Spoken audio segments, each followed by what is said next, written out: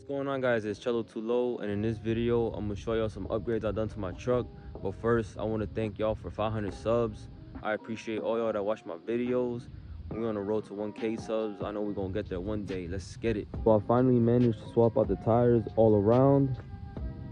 The tires I had were 245 40s, and I finally got some 275 45 20s. They're Bridgestones. I also got a new radio, guys. Finally. It's an Android quality type of radio. It plays DVD and Bluetooth, so I can watch movies on here. I'll drop a clip that I took earlier.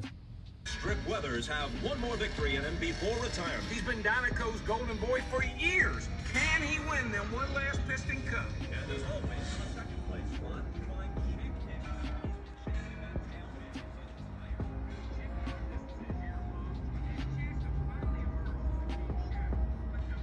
And yeah, guys,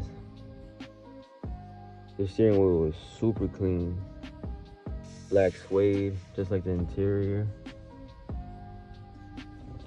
Along with my fresh ass lightning seats. Video might not do justice, but these seats are stupid clean in person. I finally got to hear the door speakers. They sound clear. So what I'm gonna probably do next is get a whole system. On my old project truck, I had a kicker box with a 12-inch kicker from Walmart. So I might make a trip to Walmart. So I just bought a box with the sub. So the amp, I'm gonna probably take it out of my Silverado because it's been parked for a while. It has a torque converter problem.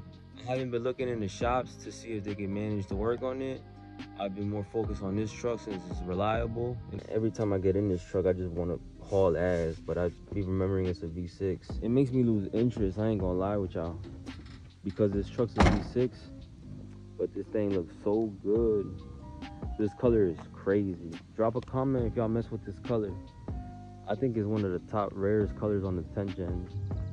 So yeah, guys, I'm definitely gonna get a system next. Something simple though, probably just a kicker 12-inch with the amp off my Silverado. And then I do plan to drop the truck more. With the front, it's sitting on drop spindles. So what I'm gonna do is probably cut about 3/4 to a full turn on the coil. I think it'll give me about an inch drop. And then with the rear, I'm gonna order drop shackles. That gonna give me about 2 inches.